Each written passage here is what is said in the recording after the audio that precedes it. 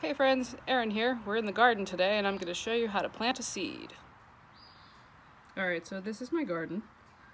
I'm growing herbs and flowers and it's in containers on my patio. Here's some of the things I'm growing. And we're going to plant some of these nasturtium seeds, like this. And we're going to put them over here by the marigolds. Alright, so our seeds look like kind of wrinkly right now. And we're just going to come over here to our marigolds and we're going to make a little hole with our finger down in the soil there and put our seed in, cover it up. And let's do another one. Over here. Alright, here's our seed.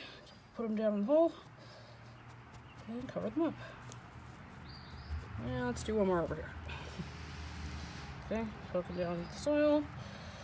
Taking a seed, and we're going to put it right down in there and cover it up.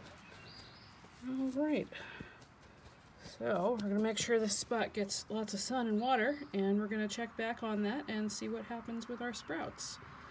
Alright, maybe you try planting a seed. I will talk to you later.